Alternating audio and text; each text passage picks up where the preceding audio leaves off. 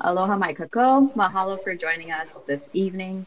HULI, the organization coordinating this stream, was birthed from a shared drive to work our system by seeking āina-based, equity-focused leadership for our Hawai'i Island community.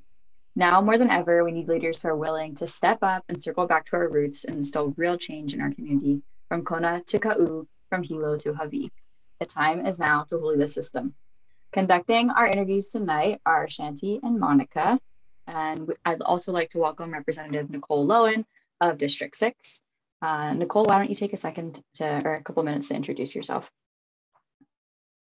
Sure. Hi, I'm Nicole Lowen. I represent House District 6, which goes from Royal Poinciana, so a little bit south of Kailua Kona town, all the way up to a little bit past Kona Airport, and also includes Holualoa, up Malka, some of those areas. And then I've been representing that area since 2012. So this is my 5th term that I'm in and my 10th year in office, which is kind of hard to believe. Let's see, I've been in Hawaii. I wasn't born and raised in Hawaii, but I've been living in Kona almost the entire time for 25 years. So I first moved there in 1996. I was a teacher, before I moved to Hawaii, and then also for many years in Kona, I worked at Hawaii Montessori School. So I kind of come from that background. And then I also eventually went back to school and did my master's in urban planning, and then, ended up running for office, which had never really been a part of the plan. And let's see, I guess what drove me to run, a lot of that came from having a passion about environmental issues. That has been, where I've focused a lot of my work. Well, at the time I've been at the legislature, but, also once you're in office, your job is to look at the universe of issues that face your community. And so, the process of running for office and then holding office, it's clear that we have really pressing issues like just cost of living issues, affordable housing, education. Those are really top of mind for people. And then the environmental issues, I think and natural resource protection in particular are important to people as well. I currently chair the Committee on Energy and Environmental Protection in the State House. So I do spend a lot of my time working on those issues because it's, a lot more demanding to chair a committee, and you're expected to focus a lot of your energy on working on those specifically. But also really strongly support the work of my colleagues in other areas where they're leading, doing really important work. I also sit on the committee currently on judiciary and agriculture, also another big issue for Hawai'i Island. And yeah, there's a lot to cover. So I think I'll turn it over to your questions and see what you guys have to say. Wonderful. Thank you for sharing that background. And I think Shanti is going to kick us off with the first question. Sure. How have you advocated for your community, and what community projects have you worked on? It's hard to do a laundry list like 10 years in, but I feel like there's so many different ways that we work for our community. I mean, you learn a lot about what the needs are through the process of campaigning and holding office and talking to a lot of different people. You can advocate at the legislature by helping to fund projects, have like improvements at our schools or needed infrastructure projects, or working on legislation that impacts the community. But there's also a lot of really specific work for individual members, maybe who are just having a, problem they need help with, or people just need help navigating the system, and finding services that may already be available, but just connecting people with that. During the pandemic, I think we worked harder than ever, really. It was so busy, especially I felt like became a satellite office of the unemployment office, and we're just like fielding calls and sending out information, and trying to reassure people was like a lot of it. So there's just a lot of different ways. So whether it's doing something like helping fund, Palamanui campus and Kona Courthouse, which are like 2 big infrastructure projects I helped fund, or just the day-to-day, like, let me help you get an appointment at the DMV kind of stuff. Like, I think we do all of the above. Wonderful. Thank you. Awesome. Thank you so much for taking the time out to talk to us, Representative Lowen. My question, as our senator, your role is to write legislation. Representative, you gave me a promotion, but. Oh, I'm sorry. I'm sorry. As our representative, your role is to write legislation that meets the needs of the people you represent, like you were just talking about.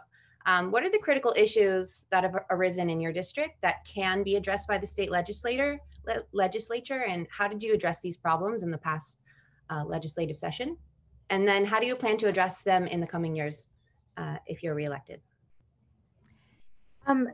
Yeah, I mean, I would say, what are the issues facing the district? I mean, I think right now the top issues facing the district are affordable housing and cost of living issues. I think those are the top ones. And then, you know, also just sort of having a growing, we've had longstanding issues with lack of, you know, not having enough teachers, not having enough healthcare workers, not having enough doctors in certain specialty areas and stuff. And I think that has gotten worse this year. I don't know if it's pandemic related or what exactly accounts for it. So those I think are, you know, the biggest issues facing our district right now. And there's a lot of bills. It's kind of hard to do a laundry list of all of them. I'm not, like I said, as a chair of the Committee on Energy and Environmental Protection, a lot of my primary introduced bills are in that area, but I co-sponsored, you know, a ton of bills related to housing. Those were actually our majority caucus package bills, were some of the housing bills, funding DHHL adequately so that they can get people, beneficiaries off the wait list and build homes for them, and just providing record amount of funding to our other capital funds to help finance affordable housing. It doesn't sound very exciting. And I feel like we also say this every year, oh, we put a bunch of money aside for this, but there really are like never before, like 10 times more than ever before, like amounts of funding. And there have been increases in recent years too. So I think it takes some time for that to translate into more homes built, but there have been more homes built and there will be more homes built. And that's going to be part of helping to address the problem. And then there's a number of other bills like, you know, there's the minimum wage and a bunch of tax reform bills, making the EITC refundable and permanent. And then, you know, small other programs like homeowners assistance for first-time home buyers, the Kapuna rental assistance, and a number of other bills like that. Other ways, I mean, I think I had a bill this year that kind of was in the news a bit to try to fund a needs and site assessment for to figure out where we would site a new Kona hospital, because I think a new hospital facility is needed because our old one is so outdated. You know, that would probably still remain. It wouldn't be like we're replacing it. There would still be a facility where the current hospital is now. But the new hospital, I think, would also potentially help with attracting more healthcare workers to Hawaii, because it could be a much nicer, more attractive facility, a more convenient place to work, closer to where homes are located. And the push of new development is kind of further north. So that's a few of the things I've done, I guess. And I could talk at length, I guess, about all my energy and environment bills, and I think, I mean, climate change is, to me, really the overarching issue of our time. It's super important, but at the same time, I know that when I go out and talk to people in the district day to day and hear from people, they're struggling to pay the rent and find places to live. And I think that is an immediate need that, you know, maybe is of more interest to people than some of the climate change bills. But maybe you have further questions about that, so. Yeah, we do. We touch on a little bit of the environmental stuff later too. Thanks. Thanks for answering that. In what ways do you create equitable spaces for your community's input as a legislator? How do you accommodate those with low access to technological resources and other communication barriers? You know, I try to do a lot of communications just with direct mail. So, you know, we use a lot of our legislative allowance budget to, you know, mail our mailing list and keep the district informed. You know, we also do email blasts with information, but that might not, I guess there could be equity issues potentially if people don't have computers. I mean, I think I just try to be accessible and have an open door policy. I'm always willing to talk to anyone. You know, it's been harder during the pandemic. We haven't been able to have in-person events for quite some time, and I think we can now, but I haven't done it yet, just because we're so busy in session. There hasn't been a chance to do it yet. Hopefully after session ends and you know, not having to be in Honolulu on the weekdays, then it'll be easier to do an in-person event that's more accessible. But I don't know. I think it's just always being willing to hear from anyone or talk to anyone or try to figure out how you can help people with their issues. I mean, sometimes you get emails that maybe aren't very well written, you know, but it's like we would never be dismissive of anything like that. Like, yeah, if people are asking for help with a problem, sometimes we might not be the right place to come to, but we always try to figure out how to point them to where they should and can go look for assistance.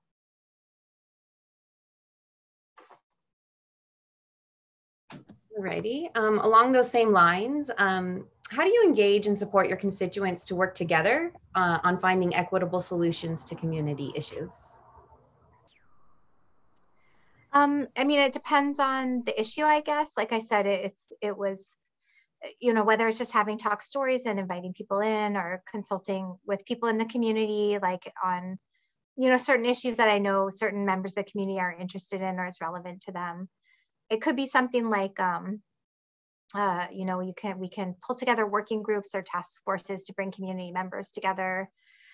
We did that with trying to get rules made for the manta ray dive sites that are so overcrowded. We passed a resolution for that in 2014, maybe.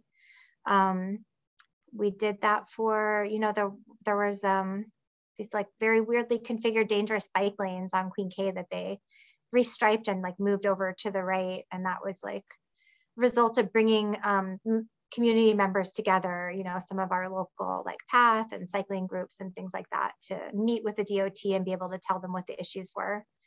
So there's things like that in that kind of way.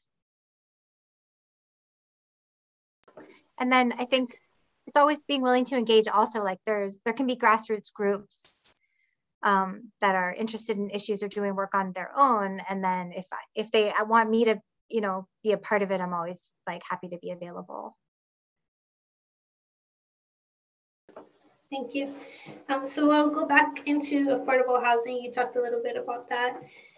What paradigm shifting solutions can you offer so that rising real estate prices and values do not correspondingly increase the cost of housing and cost of living, pushing out locals from the housing market? Yeah, I mean, it's challenging because, well, there's like, what are the overarching issues, right, that we can't just build ourselves out of? It's like, one is that so many of our sales go to out-of-state owners. And unfortunately, I think there's challenges in addressing that just with the US Constitution and the Interstate Commerce Clause. We could potentially do, well, I actually don't think that we could necessarily do something about international buyers. So I think this, and then there's like an issue of how many homes are being used as vacation rentals. So those are like two things we could regulate more strictly. And I'm in support of that. I think there is a lot of pushback, right? There's a lot of members of the community who disagree with that stance. And they're also constituents, and they also get to have a voice. So that's, you know, things that need to be discussed and worked on, and maybe even just to pull together some of the data showing like how many of our sales are out of state owners and why we need to do something about it. But in terms of what we can do, that's really a paradigm shift. I mean, it's like you have to make it less of, it's hard because Hawaii is always going to be an attractive place to want to buy property, and real estate's always going to have high value, and you can't, or nor would you want to do anything to decrease that. But you could look at the tax structure and how much you tax second homes or Airbnb kind of vacation rental properties. Because I think Hawaii has extremely low tax rates, property tax rates compared to most other states. And so it's an attractive place for a wealthy person, for example, to buy an investment property. And so you could make that like a less attractive option by having a different tax structure. Of course, a lot of people will have very strong objections to this idea. And then at the same time, when stuff like, well, also that's a county solution, right? We can't do that by the state legislature. And second, sometimes there are people that get affected by these policies that aren't the ones you intended to catch. So we always, you try to propose things like this, and then you end up hearing from people who say, well, we have a second home that we like scrimped and saved to buy and rent it out long-term, and that's like our income, and like, why are we being punished and things like that. So I think that's part of the job of being a legislator, is there's just, there's always a lot of different voices, and you have to listen to them all and try to find the right balance.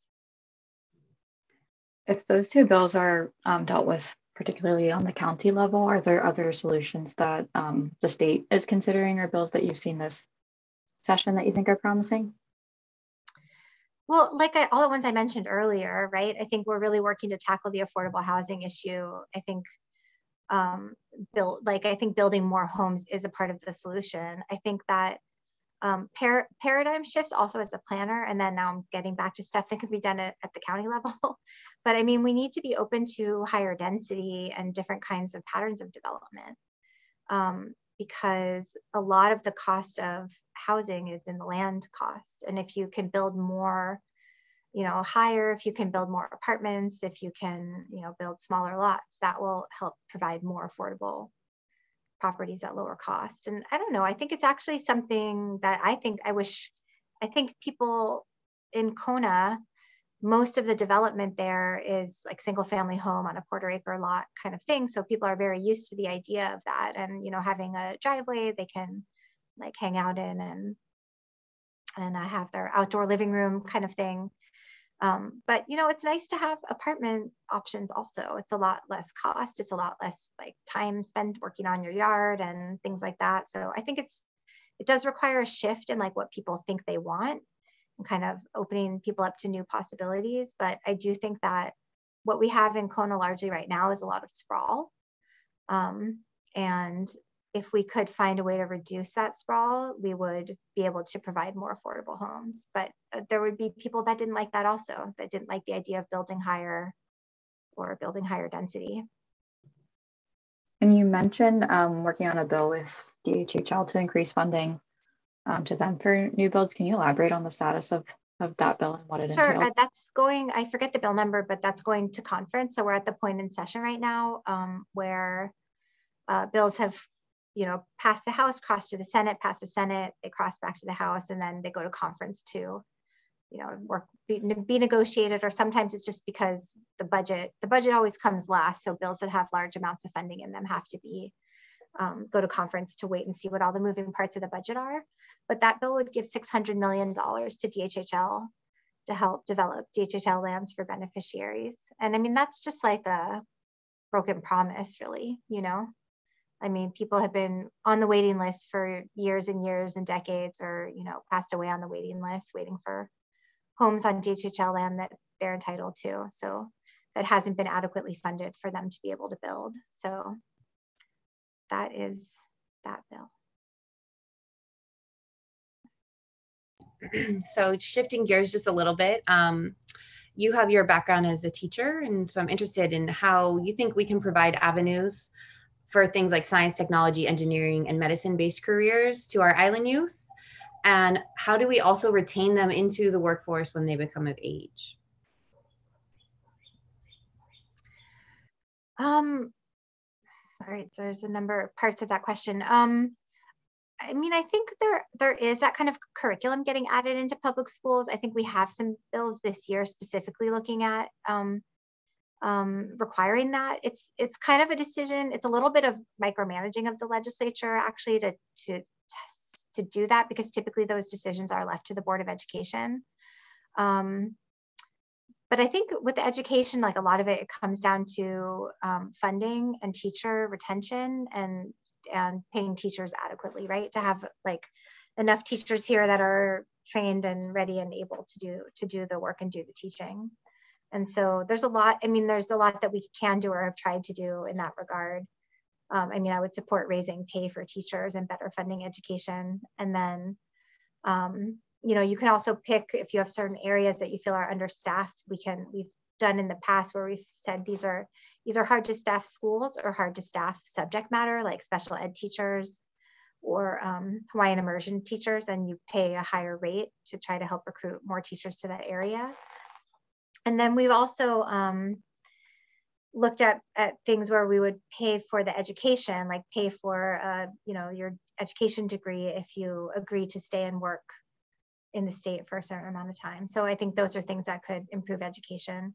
I think there's like the second part of your question, how do you retain people? I mean, I think it comes down to like economic diversification and not putting all our eggs in the tourism basket all the time. We have to have jobs available for people to be able to stay here and work in them. If those jobs aren't there, then they'll go somewhere else to find them. And also like workforce development, probably even outside of the education system or built into the education system. I think we need to think about what are the jobs that are going to be needed, like as we build, say, more renewable energy projects or, a little bit higher tech ag operations, for example. Are the kids that were graduating out of high school and college in Hawaii, are they qualified to be hired for those jobs? If not, then there's going to be people from the mainland coming in and taking those jobs, but then we would have failed in doing our job to adequately supply a workforce for the future that we want to see. So I think focusing on workforce development is important.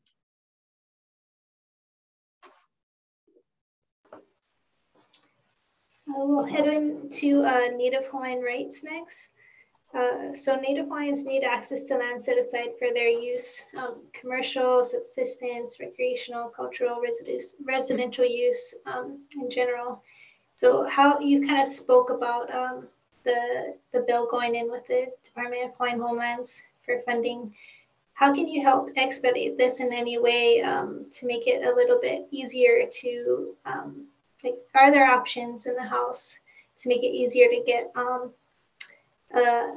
maybe a lease if you're a business owner onto Department of Hawaiian Homelands, or because what I've noticed is like a lot of the commercial leases are from out of state businesses. So how do we get like actual Hawaiian businesses on Hawaiian land? So you mean like for ceded lands? Mm-hmm. Okay, I'm not an expert in this subject matter, so I'll do my best to answer. Yeah, I kind of changed the question because you kind of answered a little bit, so I did switch it up a little bit. Yeah.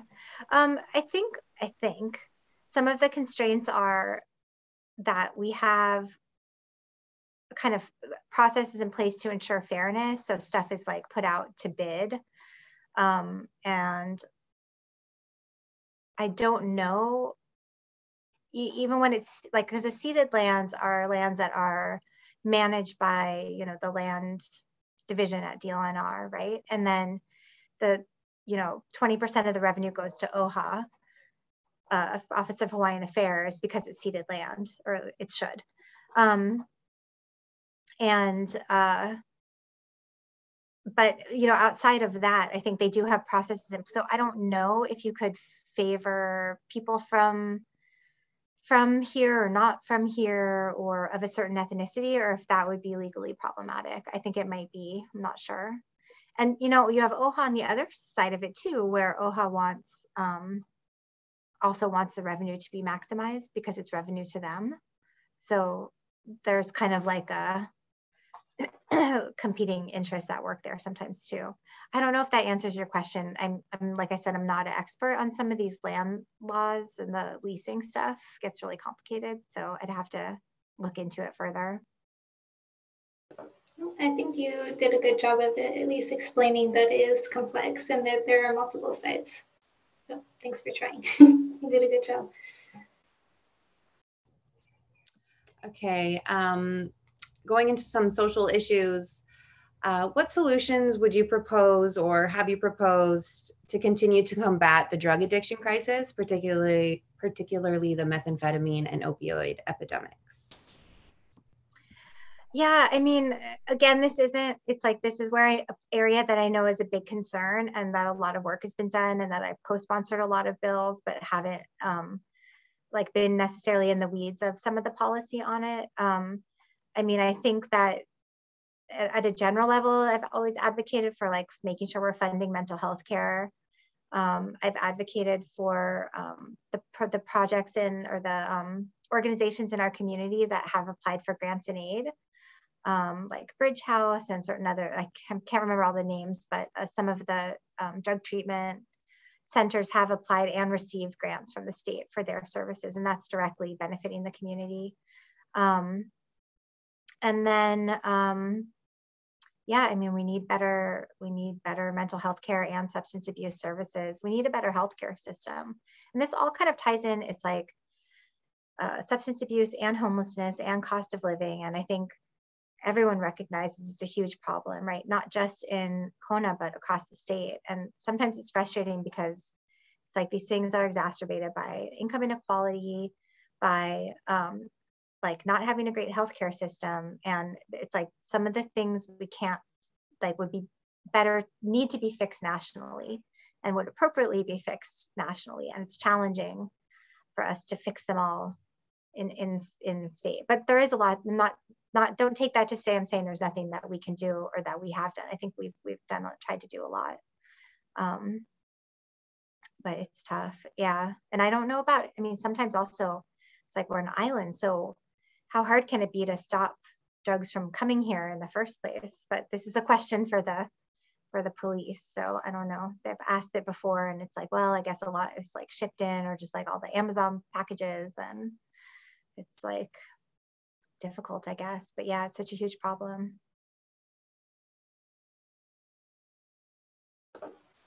All right, so we'll head into land use and development. The state lease on military bases will expire in 2029. How do you propose our local government should proceed at this time? Okay, another area I'm not an expert in. I think the state should make sure if we are leasing the lands that we're getting adequately compensated for it, right? I don't think that we've asked for a whole lot in return in the past. And like, as we've seen with Red Hill, obviously there's very serious repercussions about how this land gets used. And I think there's a lot of interest in having more oversight and say on that. And I think that can be tied into the lease process and the lease negotiations.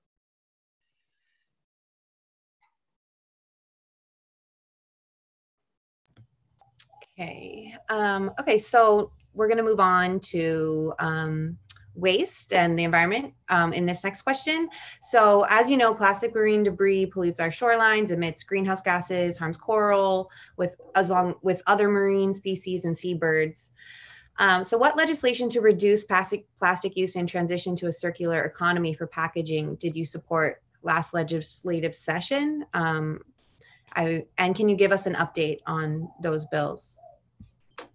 Yes. Okay. Here's one I can talk a little bit longer about for you guys.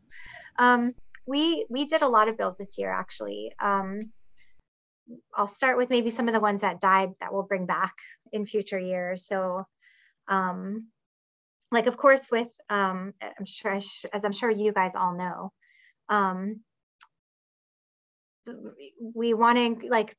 Okay, sorry. Let me back up. One of the biggest things that we hear about, by the way, from community members in Kona is just people complaining about the lack of recycling services. Like they're so upset that the county reduced them and like super frustrated, and they've like spent their lives getting used to throwing things in the recycling and not the trash, and now they don't have the option. It's like super frustrating. But I'm always like tempted to say to people too, but I think it's hard to like explain in a soundbite. It takes a longer explanation, but you know, recycling is also not a great solution. Like we need to do more reuse and primarily reduction as much as possible.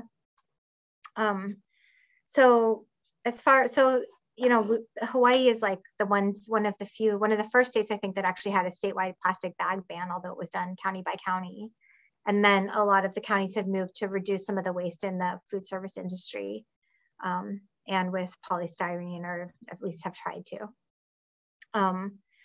But there's still a lot more that we need to do. So some of the bills that we did this year, and some of them sound really manini, but like I think they all add up. So one of them was to end the use of like the small plastic toiletries in hotel rooms so that they could be replaced with bulk dispensers or things that were packaged in sustainable packaging. We had a bill that would adopt what City and County of Honolulu did with saying that like for to-go food, the forks and knives and straws would be only upon request, to make that statewide so that they wouldn't automatically like throw the forks and spoons in your to-go food. You would have to affirmatively say, yes, I want it. We had a bill that would have required minimum percentages kind of increasing over time of post-consumer recycled content for plastic beverage containers imported into the state. I think that actually started out going beyond just the beverage containers, but I think based on pushback we got and just starting with smaller steps, narrowed it down to like the containers that were already defined under the deposit beverage container program. We have an electronic waste bill, which is not plastic waste, but also important, that's still alive. So that's still moving. And that would update a long needed update to the state's electronic waste program, require the producers to pay higher fees and up the percentages they're mandated to collect. And then a lot of that funding would go to the counties to help them increase their collection services. And I know whenever I go through this list, I always forget something. The big one, of course, is like the EPR bill or extended producer responsibility, and that's going to conference and still moving. So that's exciting, but it's not over till it's over. So we have to still wait and see what happens. But I'm pushing really hard to try to get that into a form that we can get some agreement on and get it moving forward. I know we had a couple more because there were like 8 bills, but but yeah, I think we just, to me, I'm definitely passionate about it because I feel like even though we always get like kind of knee-jerk reaction against, you know, from like say the food industry about anything that reduces plastic, and there are some uses of plastic that are difficult to replace, but there's like so many more that are so unnecessary and wasteful and easy to replace. So as long as there is like low-hanging fruit, we should be working on that, you know. Oh, the other one that's still alive is the PFAS bill, so the forever chemicals. So this bill would phase out the use of certain types of food packaging that have PFAS, and that was based on a Washington State study where they actually did a study to identify which types of packaging actually had already available on the market, like viable alternatives. And then focused in on those ones. So that bill does that, and that's still moving. And then it also bans out the PFAS in firefighting foam. So this is not like explicitly a plastic waste bill, but kind of related to the toxic chemicals that you can find in plastics. Yeah, and just along the lines with the PFAS, it's related to the compostable serviceware too, right? That is being brought in as the plastic alternative, which is not a good alternative as well. Yeah. Congrats on those bills. I don't want to celebrate too early, but I know, knock on wood. It's like still a ways to go. All right, so we have a less glamorous topic. Half of the state's cesspools, 49,300, are on Hawai'i Island. So the county has been in violation of the Safe Drinking Water Act and EPA federal rules and regulations since 2019, when the county took over responsibility of the large capacity cesspools at Pahala and Na'alehu. What do you suggest at the state level to do to improve our aging infrastructure in an equitable way? Well, there's like several different issues here. So there's the large capacity cesspool issue in Pahala, which is not something I've really been working on. I mean, and it's I don't know what the county plan is. I mean, they're under like consent decree with the EPA, so it's like they've got to figure it out. But then the county is also like got this falling apart wastewater treatment plant on the Hilo side, so it's like just they're just like struggling to prioritize. We actually put funding, state funding, I forget the amount, but quite a large amount in the budget for the wastewater treatment plant in Hilo. And that's pretty unusual because it is a county responsibility. And it's not like the state doesn't have, you know, a ton of repair and maintenance at every school in the state that's needed. I mean, people seem to often think, oh, the state has all this money, why aren't they giving more to the counties? But the state always has lots of hands out for lots of needs that are directly the state's authority. And so coming up with this extra funding to give the county, even when that's really a county responsibility to pay for it, is pretty extraordinary and kind of shows you the extent of the problem. The stuff that I've worked on, and that probably relates more to equity, well, the Paula situation is an equity issue too, but is the individual wastewater systems. And so that's like people whose home has a cesspool. And I mean, obviously it's a huge environmental issue that we can't just keep letting all of these cesspools, especially not ones close to shoreline or drinking, you know, or water sources, stay there. They have to be converted. And we passed a bill in 2017 that set that deadline for 2050, which is still a ways out. And then I think we passed a bill the subsequent year that established a working group to figure out how to get there. So it's like the cesspool conversion working group. And I sit as a member of that. So the, you know, the cesspool conversion working group final product will be coming out like prior to next legislative session. And I think then for a lot of the bills we've introduced might get more traction because people who push back against them are saying, wait till the report comes out. Like that's kind of been an excuse. But we still have had bills moving this session. There's one still alive that would provide grants to low and moderate income families for cesspool conversion. We used to have a tax credit that sunsetted. I think we should probably try to reinstate it.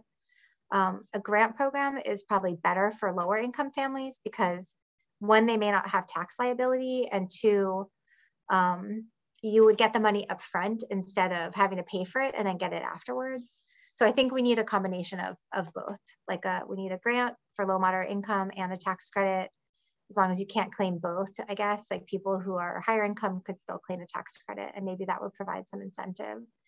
And then I think we need to start narrowing down like what are the sensitive, really sensitive areas where the cesspools are really problematic and are polluting the ocean now, and try to get those to be converted earlier than 2050, but also providing the financial assistance to be able to do it. And I would just say too that the state, I think, is really committed to working on this problem, but we shouldn't let the counties off the hook to try to do their part as well, because it's fundamentally a problem created by the counties. And why does Hawai'i County have the largest number, you know, per capita, more than half of all the cesspools in the state? Because they were still permitting new cesspools, you know, up to the last minute, when every other county, even in Hawaii, had stopped doing it, you know, decades before. And every state on the mainland had outlawed new cesspools like half a century before. So it was really backwards that we were doing it.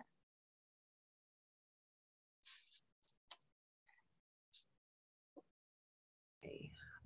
Switching gears a little bit, back talking about schools, what measures would you propose to increase the quality of our public schools? And what aspects of our education system do you believe need the most attention? I think what needs the most attention is teacher retention, recruitment and retention, just having enough teachers.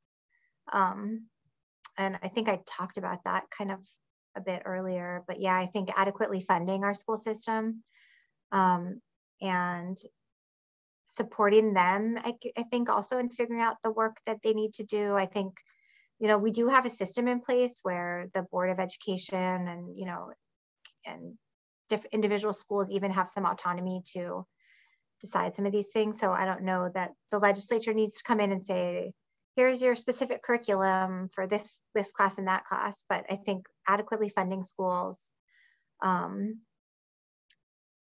which also relates back, I mean, and teachers, and also relates back to housing. I think a lot of teachers, even that I've heard from directly in Kona, have struggled with trying to, you know, find housing. They're, you know, sharing homes with a bunch of people, and then they're asked to move. And I mean, I'm sure you guys are all aware of how hard it is right now if you're asked to leave by your landlord and you have to go find a rental, if you can find anything, it's outrageously priced. So that's, I mean, how do you do that on a teacher salary? So there's initiatives this year that also are looking at teacher housing and doing, actually doing housing development on some DOE land. But then I think all the affordable housing stuff that we talked about earlier also relates to this. And then increasing teacher pay, making sure that there's a variety of like more kind of specific issues. So I don't know how detailed, like with teacher pay, like teachers back when teacher pay was like frozen a while back because of the economic crisis in like 2008, 2009. That never was recovered from. So there's a lot of teachers who've been working for years and years and years that are barely making more than people who came on later because they never were able to kind of recoup the pay cut they took back then. And there was also like the furlough Fridays.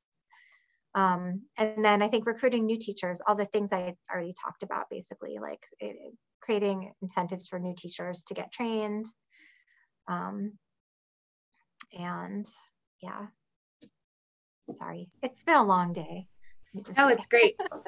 My backup question with that was, do you support educational workforce housing? But it sounds like you do. Yes, yeah. And I think our schools also need to do, I mean, this isn't something we have bills for, and it's just kind of something I like to talk about, but like, I feel like there's kind of inflation in our school system, and maybe that's kind of changing with the early college kind of stuff. I think that's been really helpful for a lot of people, but you know, used to, you know, back in our parents' time or my parents' time, people could graduate from high school and get a good job. And you got a good education from high school. And if you went on to college, that was great. And you were even more qualified. And now it's sort of like, well, if you really want any kind of professional career, you need to have a master's degree, you know, if not more. And now we're talking about, you know, 6 to 8 additional years of school that cost money, and you're also not earning money at the same time. So there's this opportunity cost. And it's like, why can't we train people to be ready for jobs in their 4 years of college or their, you know, years of high school? Or it just seems like we need to figure out what we're doing right and what we're doing wrong. I mean, I think a broad, well-rounded education is important, but it's not serving people to have to stay in school for so long just to sort of be able to get to that end goal. So I think the early college programs are really good because you can basically finish an AA degree like by the time you're done with high school, and then it's just 2 years of college. But yeah, I mean, more kids could be doing that, I think. Or like, why not just make it so that a high school degree meant something more than it does now? And then I think the vocational training kind of stuff is also really important. And providing that earlier might help, you know, providing more of that as an option or pathway that you could take in high school might kind of save some of those years of extra training where you're not able to earn money.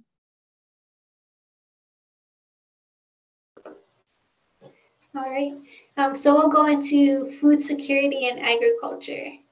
How would you support local food hubs, or what other ideas do you have to support local, fresh, and easy access to healthy food, especially in rural areas?